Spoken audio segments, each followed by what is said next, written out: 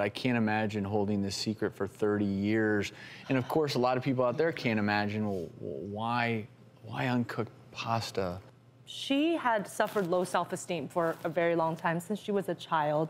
There were a couple of traumatic things that happened, but either way, she really started to second guess who she was, whether or not she was doing things right. And this became a coping mechanism for her because every time she ate the pasta, the texture, the repetitiveness, and our brains are attracted to repetition. And I was explaining to Tammy, it's like a big hug for your brain, and you were seeking that because nobody else was there to hug you and keep you safe all the time. Yes. And over time, you go to this quick fix, even though there's these long-term mental health and physical consequences because it's what you know. And in the immediacy, it felt so good. And we were talking a little bit about how now she's motivated to really change her behaviors because she's got a young son, and recently you gave your young son a little bit of dry pasta because he asked for it, and then you were horrified because you didn't want him to fall into the exact same trap as you had been living for 30 years. Yes, yes. And I know you're embarrassed by this, but today, right here, right now, are you ready to tackle this? I am so ready. I am so ready. Because, Tammy, we know you were brave to come here, and I'm glad you could talk with Dr. O, but we actually have a special guest we want to introduce you to. Please welcome Chief Clinical Officer of the Center for Balanced Living, Jason McCrae, via Skype to the show. Yay. You can see Jason right up there. Jason, thank you so much for being with us, and I know you've been listening to Tammy's story, and you have something you'd like to share. Yeah, I do. Tammy, the doctors have shared your story with us, and we here at the Center for Balanced Living are really moved by your pain and the degree to which this is just taking control of your life. So we're the last freestanding nonprofit clinic of our kind in the country, and we're dedicated to helping people reclaim their lives from chaos with food and just really feeling out of control. So what we're prepared to do is we're going to work with you for the next year. Psychotherapy, nutrition and counseling, psychiatry if necessary, and we're really going to help you to take your life back from this.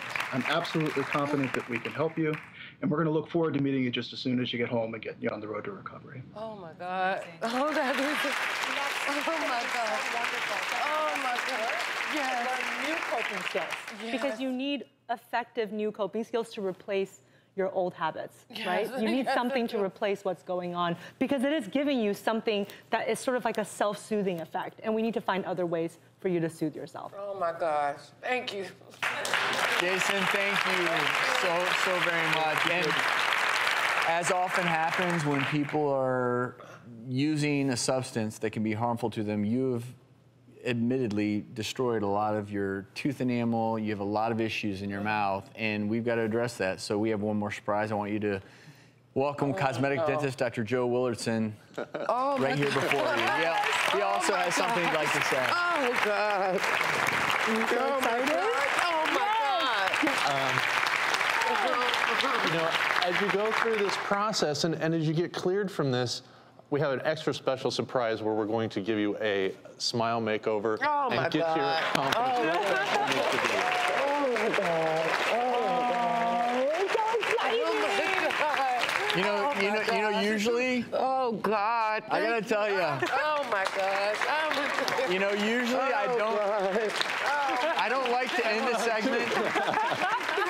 Oh God! Now, Tammy, really quickly though, I I refuse to end a segment with tears. But in this case, oh gosh, are these tears of joy? joy of everything. Oh my God! Oh God!